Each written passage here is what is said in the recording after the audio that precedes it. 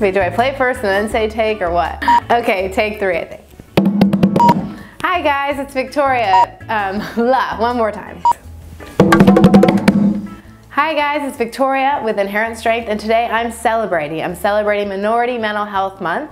Last month was Pride Month, and if you didn't know, July is Minority Mental Health Month. A lot to celebrate this month. We just had the celebration of independence, and this month I want to keep the theme going with the celebration of equality. Mental health does not discriminate based on our race, gender. However, mental health, the ability to access mental health, is hindered by those things a lot of the time. So I want to continue to bring awareness, break the stigma, and whether you feel that you're a part of a minority group or you know someone that is, or a loved one that is, we all know someone, love someone, work with someone that's a part of a minority group, and we can all kind of continue to work together to create equality among us. Check out the blog post this week on inherentstrength.com. The National Alliance of Mental Health does a great little docu-series that I posted in there, so check out the link.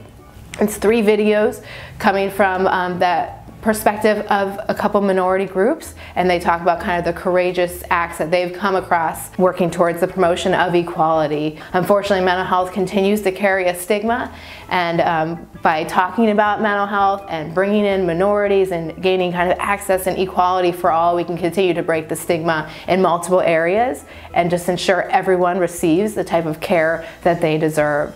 Just want to touch base on one other important area that I also touch base on in the blog, and that is regards to culturally competent providers. You want to ensure that you feel comfortable, not judged, and that's the most important part when looking for a mental health provider, a doctor, all of those things. You deserve the best just like everyone else, whether you're a minority, someone else is, whatever, we all deserve greatness.